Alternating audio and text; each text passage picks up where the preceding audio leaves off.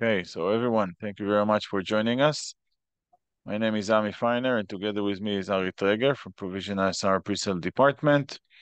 And today's topic is Provision ISR app, CAM2 app, everything there is to know. So enjoy. Ari, let's start. Cool. Thanks, Ami. Can everyone hear me, first of all? Ami, can Yes, you we hear can me? hear you. We can hear you loud and clear. Perfect. Okay, so hi, everyone, and thank you for being part of today's webinar. I'm Ari Trieger, representing the pre-sales department at Provision ISR. Today, our focus is on exploring the capabilities of our CAM2 application. So our team is very proud of the CAM2 app, backed by the positive market feedback. Installers note its similarity to our VMS and MVR and DVR systems, praising its functionality and visually appealing interface. What sets CAM2 apart is its user-friendly design, highlighted by our end user for its ease of use and navigation, and basically it's a smooth experience. So yeah, join me for the next 40 minutes or so as I showcase the key features of the CAM2, where simplicity and speed converge for a seamless user experience. So let's begin. I want to start with a general overview of our GUI. So upon opening the app, you'll be directed straight to the live view. If you click on the top right icon, it will give you access to your device list, which displays all devices associated with your account. Here you can check if the device is online, access quick settings, share with other users, rename the device, and navigate to live view. If you double tap on a channel, it will enlarge it to full screen. And we can customize the layout as well by clicking on the bottom middle icon and then just selecting your desired layout. You can change the layout at any time by just repeating these steps. If you want, you can easily switch between cameras you want to view. Just simply tap on a quadrant that you want to change and then select the camera channel below to make the switch. Okay, we can also scroll through all the channels using the left and right arrows. This is applicable if you've got more live channels than what is currently being displayed. And you can easily switch between devices by just dragging and dropping the device onto the live view, like so. So we're going to switch to the home device. I've labeled home, and then we can switch to hospital. So we just basically switch into different devices. If you click on the numbers icon, it will actually display the camera names associated with the selected MVR. So if you want, so that will also just ease your ability to select the correct camera. And you can also capture screenshots and videos from the live view by double clicking on the desired channel.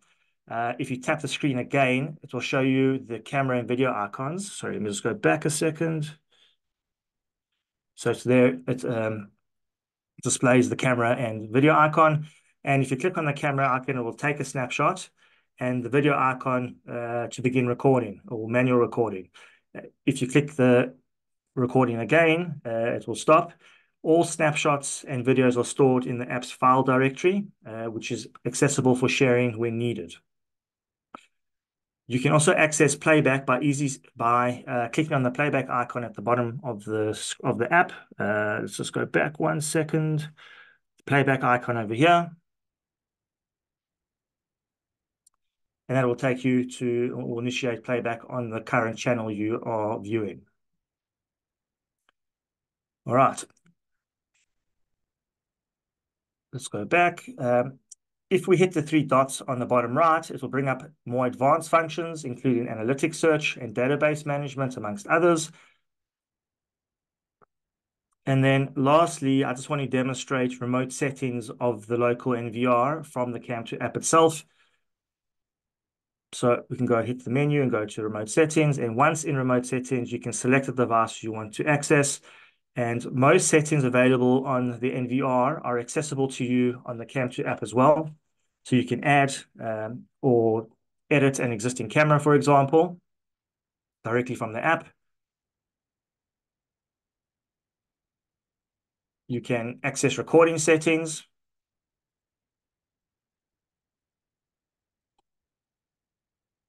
You can also access system settings. So for example, within this menu, you can adjust the time and date. So if you connect it to a client, then you need to run to site to change the time and date. You can do it directly from the app. Additionally, you can access account and permission settings, making it easy to add a new user or modify an existing one. And this is for users on the NVR itself, not on the app. Guys, there are many more features to explore, but I'll be delving into many of them during this presentation, so I would like to just move on. I'm eager to demonstrate the impressive capabilities of our event search feature within the app. So given the surge of AI in 2022, most cameras now boast AI capabilities. Naturally, we want to empower users to easily search for AI. And with our app, we've made it incredibly simple. So let's go search. So to access the menu, we just simply click on the three dots icon on the bottom right, and then we select search by event.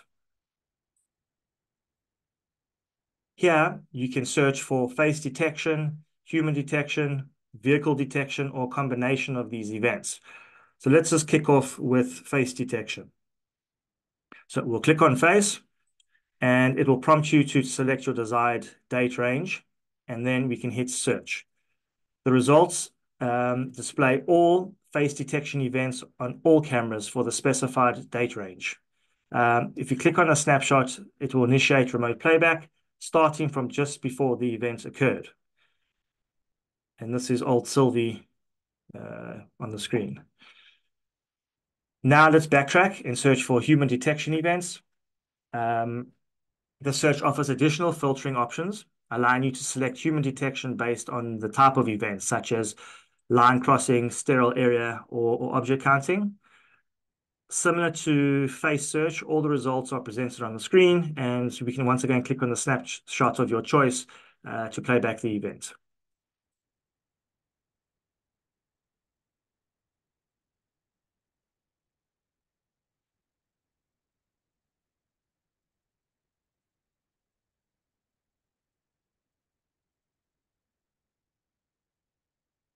Okay, so lastly, let's delve into vehicle detection, specifically a license plate match. So let's return to the event search menu. This time we're going to click on vehicle.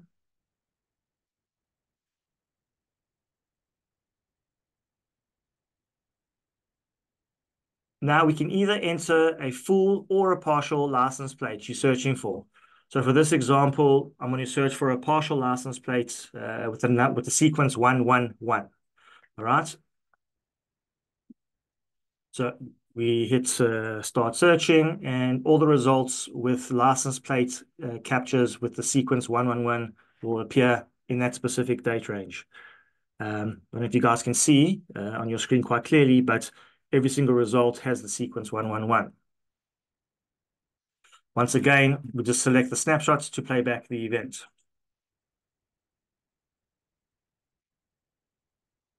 So during the remote playback, you also have the flexibility to pause and to pinch and to zoom into the image. You can also take snapshots, easily share them through various options like social media, email, WhatsApp, or save them to the cloud, or directly from the app. So whatever options are available on your phone, the app gives you those options as well. And additionally, you can also cut a video of the event and save it to your device.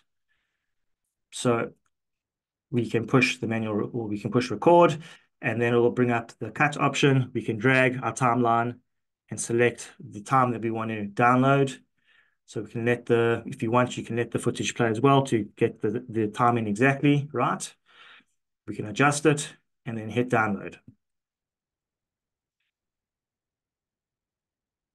Also, just want you to notice when we play back the downloaded footage, just notice how clear the image is. It's obviously mainstream once downloaded. So I just want to pause it, and we can zoom into the license plate, and you can see how sharp the image is.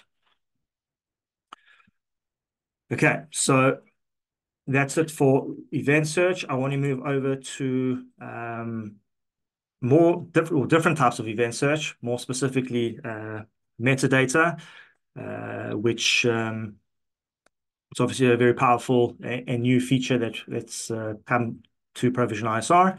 So to conduct a metadata search, let's once again click on the three dots and select search by event.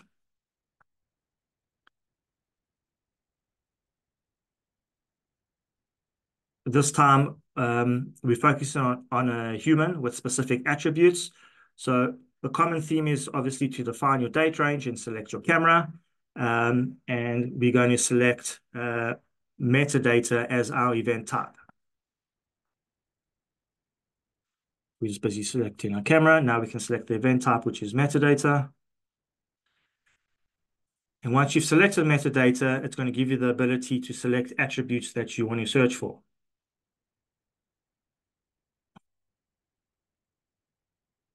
So for this instance, let's search for male with upper clothing color being black and lower clothing color being blue.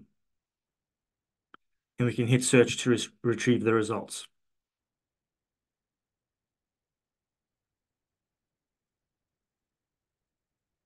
So as you can see, there are multiple matches. We can obviously swipe up and down to navigate through the results and click on the event or a event to view the detailed snap details. And then we can take it, or I actually want you just to notice the various attributes the system was able to recognize and save. And for those of you familiar with our NVR, it's very similar to the NVR in terms of what it displays.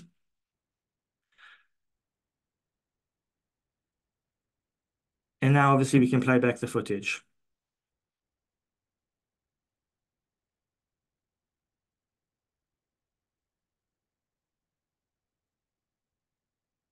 Okay, so for your convenience, if this is a common search, you have the option to save it for even faster results in the future. So once you've saved it, these searches will appear on the events page, which will obviously streamline your access to frequently used searches. It's also important to note that our app provides you with the capability to search for the vehicle metadata as well. This includes specific details such as the color of the vehicle, the type of the vehicle, even the brand of the vehicle. This feature enhances your ability to conduct precise and tailored searches, ensuring that you can retrieve the information you need with utmost accuracy. All right, so in addition to the features mentioned earlier, our app also enables you to search for loitering and illegal parking events. For those of you that attended our NVR 1.4.10 release and our CAM2 1.13.3 release, you would have seen this. So for those who didn't, I just want to demonstrate how to search for loitering events, keeping in mind that the same principles apply to searching for illegal parking events as well. So as with our previous demonstration, the journey always begins by tapping on the three dots on the bottom right corner. And obviously navigate to search by event and select human if you're searching for loitering events and vehicles if you're searching for illegal parking events. As we're searching for loitering events, I'm going to obviously select humans. And once again, select your date range and select the camera you want to search from and choose your specific events being loitering. So the results will promptly appear. And once again, same common theme. Click on the snap to give you the snap details and play back the video. So once again, I just want to go on about the common theme. We make it very easy for you to search for events. The process is basically the same for any type of event. You go to the three dots, you select search by event, you define your date range, you define your cameras, and then you define your event type. And some event types may have additional filtering options, as I've just demonstrated. So I'm not going to show you illegal parking because the principles are exactly the same. So let's just move on to playback. And I'd like to show you how easy it is to play back footage, not just from one camera, but from multiple cameras. So hit the playback icon at the bottom of our screen to bring up the remote playback menu.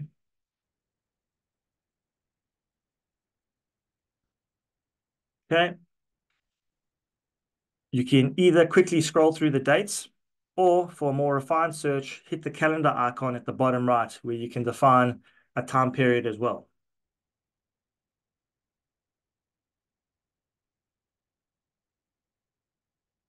Let's just define a random time period. And now I want you to notice the colors on the timeline. Each color represents a recording type. We can also filter recording types by clicking on this icon at the bottom of your screen. It'll bring up a menu and you can deselect what you don't want to see on the timeline. So for this example, let's filter only to see AI human face events. Okay, so push OK. We'll bring up the results, adjust the timeline. I want you to notice now the timeline is only displaying blue, which is AI human events. It will also automatically scroll to the beginning of the next event, skipping all irrelevant data in between the events. So next up is synchronized playback across 4 cameras. So what we do here is we just click on the layout button and we select 4 cameras. We can obviously select more, but for this example, I'm going to do 4. And then when we scroll on the timeline, notice all 4 channels sync together. Okay, you can also easily change the camera to playback by selecting the quadrant and then choosing another camera from your existing list. So I don't know if you noticed, I changed the camera on the bottom right and bottom left quadrants. Let's just go back. So look at the bottom right quadrant, and then when you select the left bottom quadrant, and then when you select a different channel. Okay. So I trust this shows you how easy and intuitive the app is to use. Let's move on. And one of the most powerful search functions within our app is the ability to search for face recognition events. So once again, the magic all begins by clicking on the 3 dots at the bottom right. But this time we want to go to search by name. This function operates within our existing face databases on the MVR. We can choose the database group that you want to search. You can search through all databases if you prefer. Then simply type the person's name who you're trying to search for. In this case, we're going to try to search for myself. Next, select your date range and similarity match.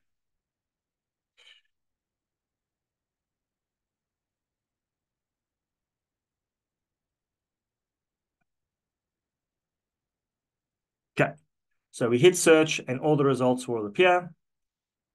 Notice the search provides, notice the details the search provides, including which camera captured the event, the similarity percentage against the database picture, and the timestamp of the event.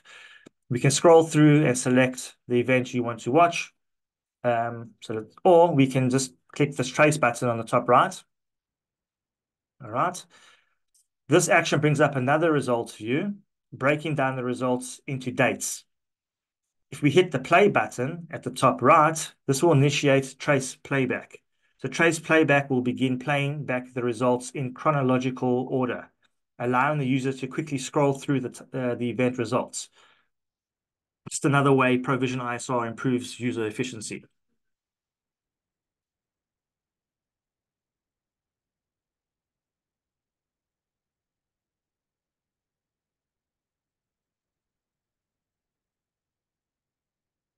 Okay. So now I've demonstrated to you how to search for a face within an established database. Now let's just consider scenarios where you need to locate face outside of a database. For instance, in cases like, I don't know, finding a missing child in a mall, or identifying a shoplifter's activities, or in public space environment where you need to trace the activity of a suspicious person, just to name a few. We offer 2 convenient options for performing this task. So option number 1 involves taking a picture of the person for the search. So we click on the 3 dots and we select search by image this time. Now you can capture a photo with your phone. Once that's done, we can obviously define the date range and put the similarity match and then hit search and all the results will appear on the screen. Option 2 allows you to load a photo from your phone's picture gallery. So follow the steps as before, but instead of taking a picture, we're going to click on the top right to access your phone's gallery. You can choose a picture of the face you want. We're going to define the date range and similarity match, and then hit search and scroll through the results and click on the event to begin playback.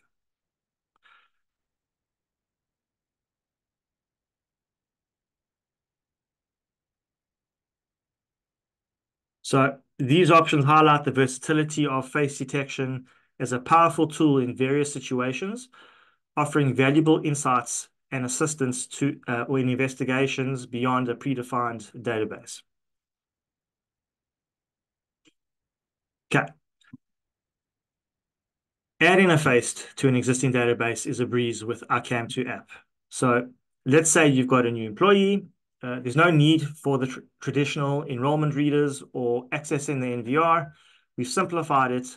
You can not only snap a picture of the person, but also upload a picture from the phone's photo gallery. It's as easy as them sending you a selfie.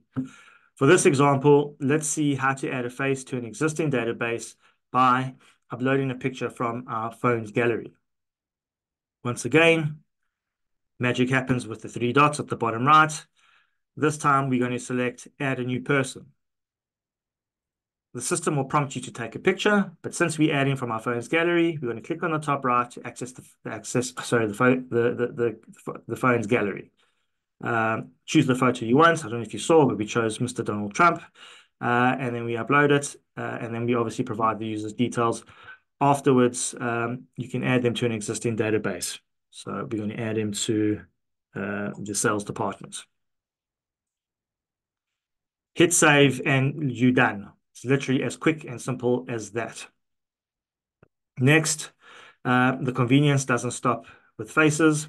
We've got you covered for license plates too. So picture this, a building manager with the power to add a new license plate to an access controlled entrance, or from the convenience of his pocket. No need to be on site to even access the NVR. So similar to the face, this time you're going to select add license plate. And once we've done that, we're going to fill in the license plate number and any other details you want to capture.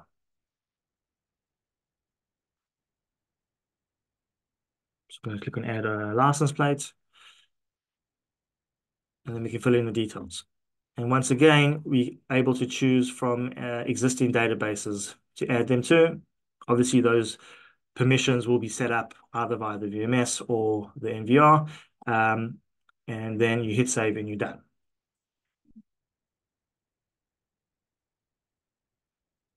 Okay. I hope you guys are following me. We're more than halfway there, and I hope you found it interesting so far. I hope you've learned something new that perhaps you didn't know. I'd like to move on to fisheye camera. So for me, the fisheye is the app's probably the app's coolest feature. So our developers aimed for an immersive user experience, offering a range of viewing modes. What makes ProVision ISR unique is the integration of the phone's gyroscope. So adding almost like a virtual reality functionality into our fisheye camera. So I just want you to get ready for a viewing experience like no other. Just so you're aware, I have turned the phone landscape just to elevate the experience. Starting with regular fisheye view, you can pinch and zoom in to navigate around the room with your finger.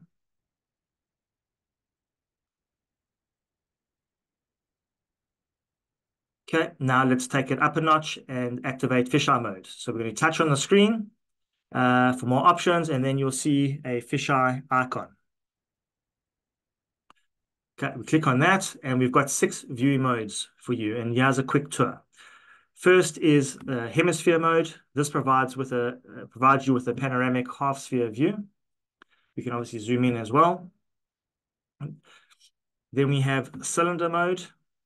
So we can swipe your finger to scroll through the cylindrical panorama.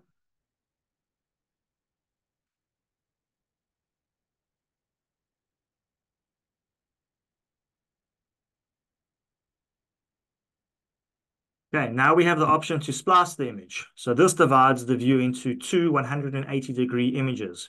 You can also scroll with your finger to explore.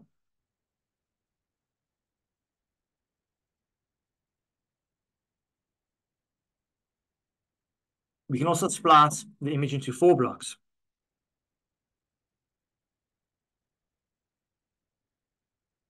Splice it into 4 blocks. Okay. Do you notice the auto rotation on all viewing modes? You can disable this auto rotation if you prefer with that button over there. And lastly, let's enable virtual reality mode. So you'll see a VR over here, and we can enable it. As simply as moving your phone as if you're playing a mobile race car game, the camera reacts, providing a virtual reality experience. It's quite amazing. If for those of you who haven't actually experienced it with your holding it in your hand, it's actually quite amazing.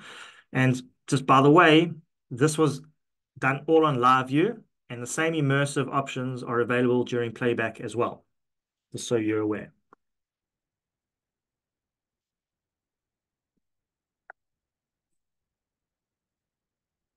Okay, so in today's world, push notifications have become integral. This is especially crucial in the realm of security, where swift responses to events are paramount. With our push notifications, we can receive real-time alerts containing essential information, allowing us to take immediate action and heighten our situational awareness. So let's say we get a whole bunch of notifications coming through.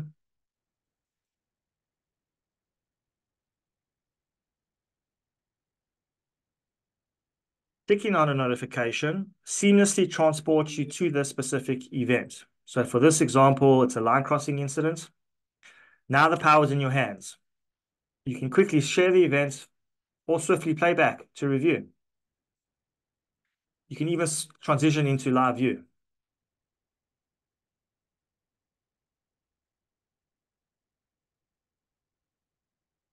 Okay. There is more.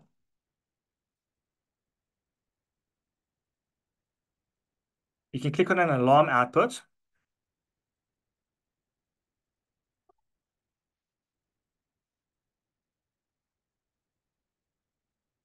So like a blaring siren, as you just heard, I hope you heard, and all in response to someone stealing a chair from the office. So literally security at your fingertips. Okay. For me, this is a very important topic, and I really want you guys to concentrate here because we get asked this a lot, and I put together obviously a presentation on it. So I want to discuss adding a device to the app, a device being an NVR, but more specifically, binding a device to a user's CAM2 profile. In essence, making them a device owner. A lot of people get confused between binding a device and logging into the device with a username and password, as theoretically you scan the same QR code. Anyone who has got access to the NVR by scanning a QR code and entering the username and password of the NVR has full control and viewing rights of the device via the app. There is no list or record of who they are, and this information can easily be passed around to other people without the actual NVR admin user ever being aware. This is clearly a security risk.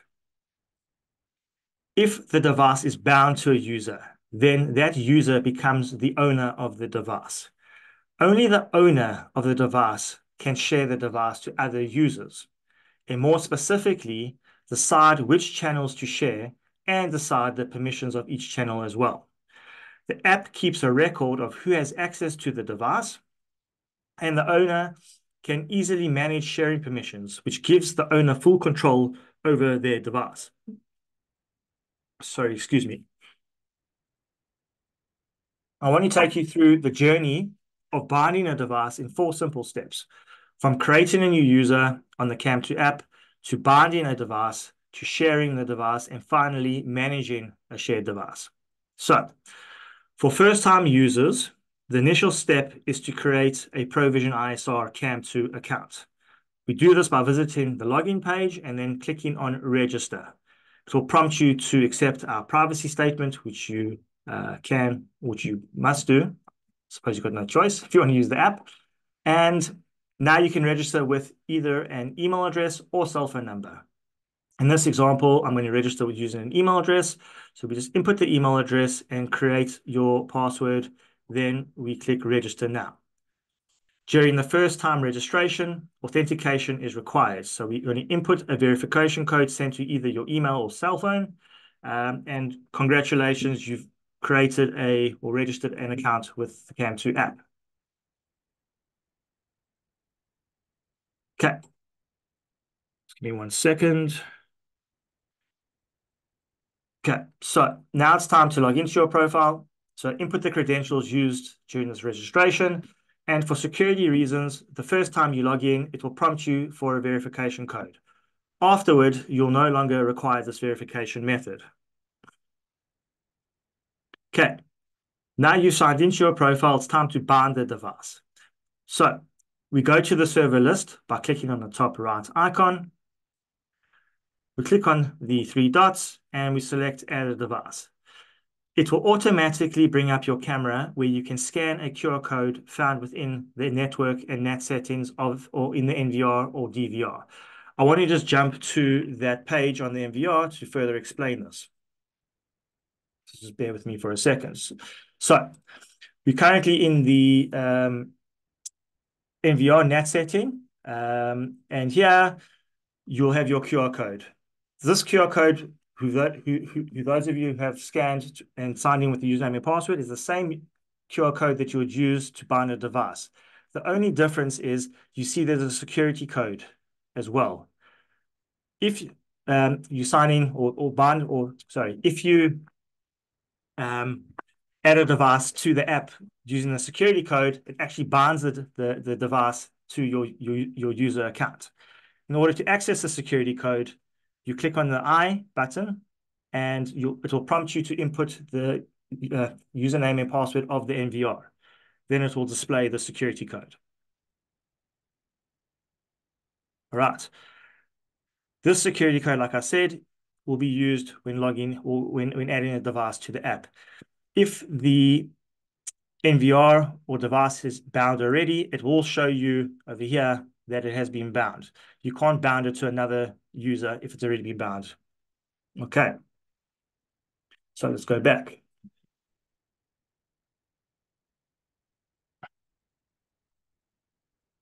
Oops, sorry. Finger technical issues. 1 second. Okay. So let's scan the device. And now it will prompt you to give it the device a name. So you can obviously give it a recognizable name like house, girlfriend's house, mistress house, whatever you want to do. Then we're going to enter the unique code that I just showed you from the NVR NAT setting page.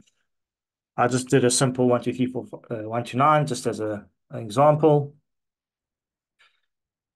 Okay. Push add. And now you have successfully bound the device to the app or the user account. So you'll notice that the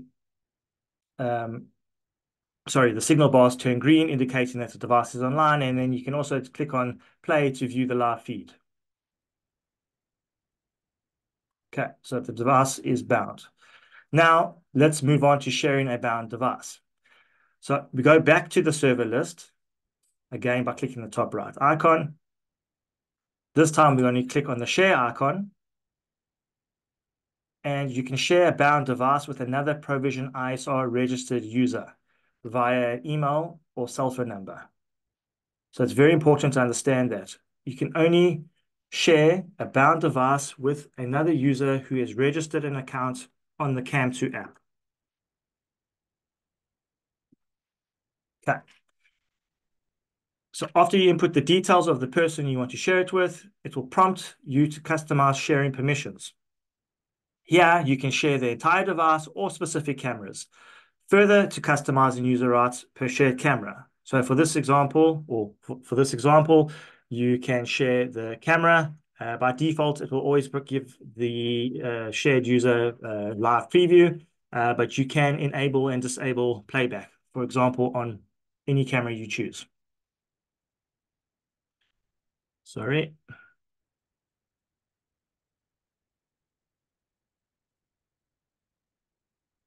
Okay. So once you're satisfied with your user permissions, you just click finished, and the invitee will be notified that someone has shared a device and can accept or decline the invitation through the CAM2 application. Okay, so lastly, let's manage a shared device. So now you've shared a device, you want to manage the permissions. So we go to a shared device where you'll see a list of shared devices and who the recipients are, who you've shared them with. And then to cancel sharing for an entire device or one camera, make a selection and simply hit cancel. And there you go. So as I've demonstrated, there's a clear advantage to binding a device to the CAM2 user account.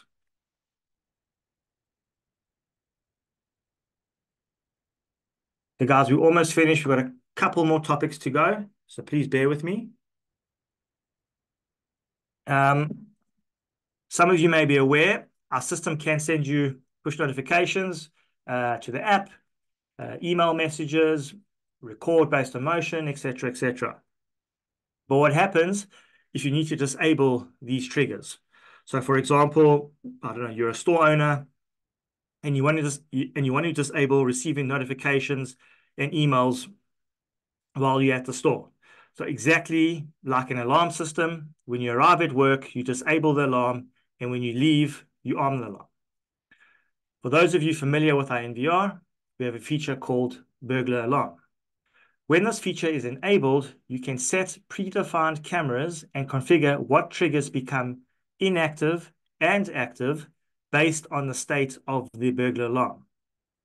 Okay. What has this got to do with the CAM2 app?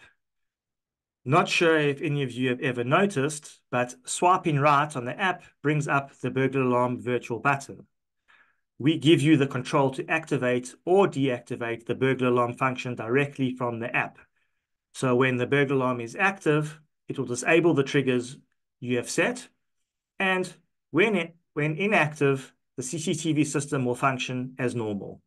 And by popular demand, we've just added the ability to activate and deactivate the audio and light on our active deterrence cameras. This feature is now available from our NVR firmware 1.4.10 and our CAM2 app firmware version 1.13.3. Okay, guys, we're about to launch a collaboration with Johnson Controls, more specifically DSC and Varsonic Alarms. I'll just play the video in the background that will demonstrate some of the features while I explain high level how this is going to work as a user. So we're taking the DSC and Varsonic Alarm apps and bringing them into the CAM2 app, where you'll have the same control as you would using the native alarm app. However, the major difference is that we give you the ability to bind camera channels to alarm zones. So therefore, if an alarm zone triggers, the user will receive a notification with a video verifying the alarm activation. On top of that, as we've merged both apps, the end user will not need to switch between his alarm app and CCTV app, as the user will have full control of both systems via the CAM2 application. We're very excited about this for obvious reasons, and for those who have IDS alarm panels already, I'm not sure if you're aware, but we have had a similar collaboration successfully running for a few months now between the IDS and the CAM2 app. So please keep an eye out for an email invitation in approximately 1 month or so, inviting you to join us for an official launch event. Okay, and with that, I conclude the presentation. I trust you found it engaging and that I effectively illustrated the simplicity and power of our CAM2 app. Should you have any additional questions, or if you're interested in presentations regarding our analytics solutions or VMS, please feel free to get in touch with us. Just also so you're aware, I'm busy putting together a one-pager PDF document that's going to provide you with links to download the PowerPoint presentations and links to the YouTube videos or presentations that we're going to upload to YouTube. I mean, are working on that, and we'll be sending that out as soon as possible. So thank you very much, guys.